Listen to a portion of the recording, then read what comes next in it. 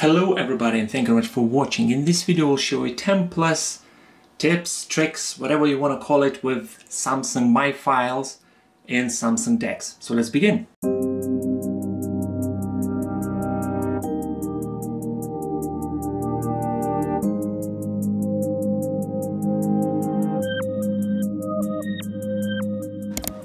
Samsung My Files is not my favorite files managing app or files manager app on my Samsung DeX, but lately I started to fall in love with that app, and I started using it a bit more. So I thought, okay, maybe someone else will start using My Files more. So I would like to share 10 or so tips, tricks, and things what I learned and what I'm using day to day while using Samsung My Files app on my Samsung DeX.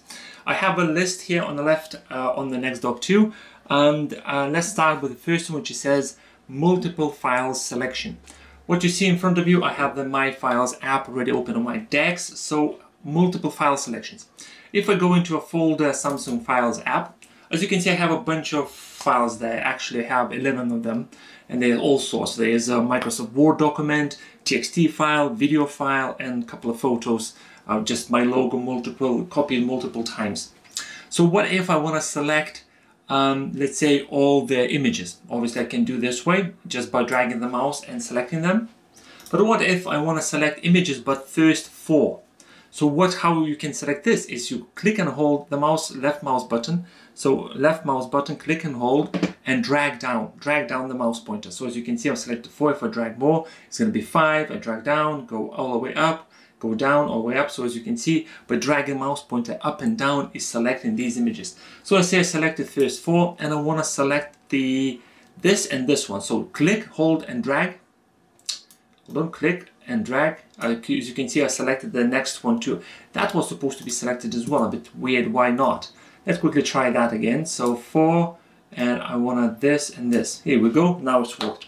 So you can select in batches by clicking and holding and dragging, and then you selected the multiple files. Obviously you can, like I said, you can use this, or you can use, I think, shift and mouse click works as well. So you press the shift and you mouse click somewhere to select quickly how many files you want them. I think that's all basically with this tip and trick. Next one is quick mouse hover preview thing. So as you can see right now, again, I have these files. So the image, I can clearly see that this is my channel logo, but what if it's a photograph or something? Let's say go back and let's go into wallpapers. As you can see, I have 4 wallpapers for my DeX, and I want to see what's that, but it's a bit too small for me to look.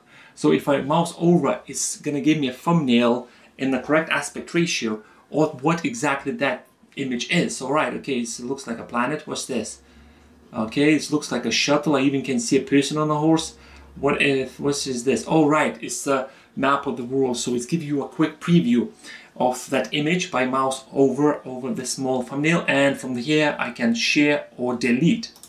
If I go back into my Samsung My Files, there's a video intro, my YouTube video intro. So if I mouse over it, it's gonna give me a first frame or one of the first frames as a thumbnail. But what I can do extra with the videos, I can actually press play, and it's gonna play the video for me. So it's gonna play, all right, okay, all right, this is the right one. Let's say you have you created yourself a YouTube intro video, and you have like 5, 10 variations. You don't know which one is which, but you know that the correct one, let's say at the beginning, showing a right color. So that's how I find this useful when I need to play back quickly a short video. I'm saying, all right, is that the right one? All right, okay, so yes, that's the one. Sadly, this kind of mouse over effect do not work with the Microsoft Word documents. It just gives me a Microsoft Word icon. TXT files, the same as with Excel. So basically documents, not gonna give you a preview, but images, I do believe GIFs as well, and obviously video files will give you a quick preview, and obviously with video files you can play back them. Another mouse over feature that I quite like, if I go back into my downloads folder, as you can see I have the wallpapers folder with 4 items, but instead of going in there in that folder, what if I just want to have a quick peek just to see what's inside? If I mouse over, I'm gonna get a grid layout of all the images what's inside, so I can say, All right, so I have this one, this one, this one, fine.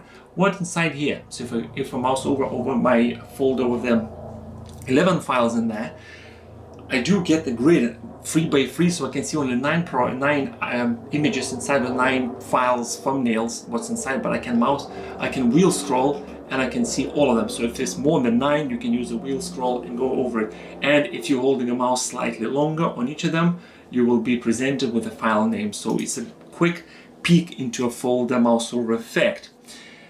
The next topic on my list is you can use up to 5 My Files app at the same time. So as you can see, I have the first one open up, no problem. Let's say I want to have a second one open. To do that, I need to right click on the icon on a taskbar, on this menu taskbar, and I click open a new window, and I'll be presented with additional My Files app. I can do one more, so I can go and say open another one. So right now I have 3. I can go and say I want to open another one. I have 4. Or you can open by going into app drawer and searching for files and pressing enter. It's going to be opening the 5th one. 5 is the maximum. If I'm going to try to open the 6th one, I'll be presented with a quick message saying you can't use more than 5 apps or windows of this app. So as you can see, I have 5 of them open. Let me close 3 and leave only 2 running. So I have Files app on the left and Files app on the right. And this kind of thing allows me to do a quick copy paste. So if I go to downloads, I have the folder here. And if I go in here, I'm going to quickly select my wallpapers. Okay, drag them to the left, and boom, I copied. So the My Files allows you to have more than one My Files app open at the same time, up to 5, but then you can easily move the files across. They only works with a copy. On Windows, there is a shortcut key, I think it's Shift or Control when you press. When you're moving files and you're pressing that button, it changes from copy to move. Sadly, Dex doesn't have that, so it's only copy. So once you copy it, you can delete the folders from a source folder, or delete files from a source folder. Can't speak today. But anyway, that's how it's very nifty feature when I need to move files back and forward. Next point on my list is collapse subfolders much quicker. If I go to my SD card, Android, data, let's say open a bunch of the files. So bunch of the subfolders, as you can see, I have a bunch of them open. So basically the way I see it is the root folder, SD card, sub-level 1 is called Android, sub-level 2 is called data, and so on and so on and so on. But what if I just don't want to see basically anything open after data? How to quickly close them, and let's say start from beginning. If I click on data and click again, as you can see, all these subfolders got closed. So if I open them again, as you can see, it goes sort of in the steps like open, open, open, open. If I click on the data, click again, I'm seeing only sub-level 1 opened, but not rest of them. If I click on SD card and open again, Android folder is closed. So it's not the ideal, but it's very useful for me. I use this kind of feature or functionality a couple of times a day, so it's very helpful when I quickly need to get that sorted. And having a mouse which does an infinite scroll helps a lot in this. So for example, if I'm going to open quickly a couple of folders, okay, this is open, and I want to quickly just close everything. I quickly infinite scroll up, click on SD card, click again, and all the sub-level folders are closed. I hope that makes sense. Next one is point number 6, create a shortcuts of your favorite folder. Right, let's go into downloads. Let's go into, for example, I want a shortcut of Samsung Files app on my desktop. If I right click on that and I click create shortcut, by the way, you can select the folder and click on the 3 dots and create the shortcut from here. Where is it? Come on, I think oh my god, I messed it up. I think I need to select it. Need to select, and then it says, yes, you need to select folder first. So create a shortcut. It gives me 2 options. Home screen, so basically it's a desktop, or my files. So if I click home screen, and it's gonna say, I touch and hold the icon, it's gonna show me. So right, I want this icon to be here. So here we go, I have a shortcut to the folder. So if I close that and double click on this, it's going to open directly into that folder. Fine. And if I want to wallpapers, a shortcut. Let's say I will choose My Files. My Files is basically will create a shortcut within My Files app. So if I click on My Files, I have the wallpapers shortcut here. By the way, if you click on that and hold, you'll be presented with the new window where you can basically rearrange them the way you want them to be, or just delete a shortcut from here. One thing, if you will rename the folder, so instead of wallpapers, I'm gonna say wallpaper and click rename, the shortcut will disappear from here. Or if I will rename this file, so instead of My Files test or demo, let's say Samsung Files demo, I click rename, the shortcut on the desktop still stays there, but if I try to open it, it's going to say the shortcut leads to some file that can be moved, doesn't exist, and it stops functioning. Number 7, and point number 7 is more related to the Samsung Galaxy tablet users with DeX. Well, Galaxy tablet users, specifically the Galaxy tablets that has Android 10 or One UI 2.1 update. Because this update brings you a new feature to the Samsung Files, which is called network storage. Network storage will allow you to connect and mount the folders, mount a server for FTP server or Samba SMB server. Basically, that's happening if you click on the plus sign and click, for example, FTP server. You can enter address, username, password, port, etc., etc. I think that only works for port 21. I don't think that works with SFTP, so Secure File Protocol. I don't think that works with that. I haven't tested, but port 21 works perfectly. And with Samba, if I click on the plus sign and click Network Attached Storage, or sorry, Samba or SMB, it's gonna try to find all the networks running currently. This is the WD MyCloud SMB hard drive. It's currently unplugged, but once I plug that in, as you can see right now, it's detected. I think it's detected my work PC there. But I can add, when it's detected, I can add this way, or I can add manually, again, entering host, password, etc., etc. So very useful. Currently I have one, which is connected to my Shield TV, but I had a little bit more here, but I just delete them for this video because I thought I'm just going to delete them. I try not to show to everyone the actual public IPs, addresses, and etc. So, but network storage, very useful feature. Next one is Samsung Files has a built-in compress feature, so you can archive it or unarchive the files. So we'll go back into the downloads. If I right-click on this Samsung Files demo, I have an option to say compress, and once I press on that, I can compress in zip file or 7-zip or basically 7Z. So I'm gonna click zip file, press compress, and here we go. I have a file here. So what I'll do with this with zip file, I quickly move into a folder, into a wallpaper, and if I right click, I'm gonna say extract or extract to current folder. So if you click extract to current folder, it's just gonna dump files here. If you click extract, it's gonna create a folder with that name, and it's gonna place the files inside there. So as you can see, it's done a double because I have the folder with the files, but you get the idea. It's just gonna create a folder with the name of the archive. I just want to delete this just to make sure I don't have anything here that I just don't need. Quick check how much space taking your cloud storage. Very useful feature. I use that quite a lot with OneDrive and Google Drive. I'll demonstrate that with the Samsung Cloud Drive because it's all just test data here. There's a button at the top. Sometimes I'm like in the cloud storage, I'm thinking, okay, suddenly I start using a lot of data inside Google Drive. Each cloud storage has this button. You press on that and it's going to give you the quick rundown exactly what's taken where. Plus, it's going to give you extra information like duplicate files, large files, or unused files.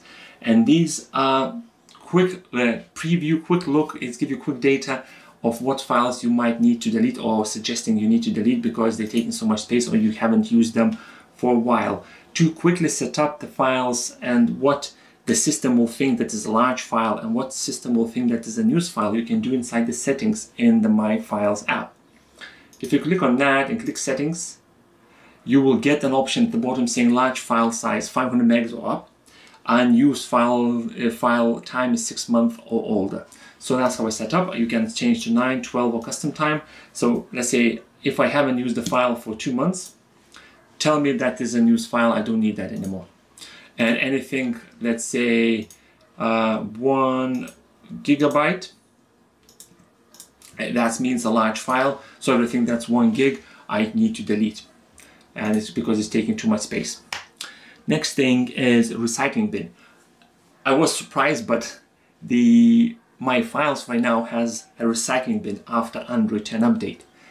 And recycling bin, if you don't have that, or you need to check that if it's activated, or if you actually have this recycling bin, you click on the 3 dots, go into settings, and it's going to be an option here under file management, recycling bin. I currently have that turned on. And what that does, if I click on the 3 dots and I go into, hold on, I go here and I click on 3 dots, and I'm going to give me a recycling bin feature. So if you click on that, there's a bunch of files I deleted today that I need or don't need, and they're going to be here, I think, for 30 days. I think it's for 30 days. To be honest, I don't know how long these are being kept in the recycling bin, because I tend once a week just go in and just make sure that everything what's in there I don't need and quickly delete them. Very useful, just in case if I delete something that I need later and I'm like, oh great, recycling bin basically saved me a couple of times because I deleted a file that I was not supposed to. Very good. Recycling bin saved my life basically. Next one is a mouse wheel scroll while you're moving files. This, I was surprised when I found out that this actually exists. Let's say I'm gonna open SD card and I'm gonna download, okay. And let's open games, let's open bunch of folders. And now let's go to my downloads. I wanna take this file and move it into SD card downloads. I move over the folder tree and then I use mouse wheel to scroll to a specific folder. So I scroll to a specific folder. Where is it? I think I missed it. It's somewhere here.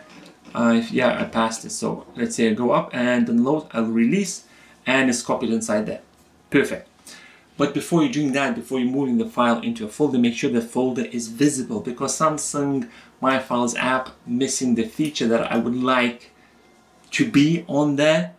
On Windows, if you mouse over with the file that you want to copy over the folder, if that folder has a subfolder, Windows Explorer, File Explorer automatically expands the folder. So it's automatically expands. Right now I can't move it because I need to open this.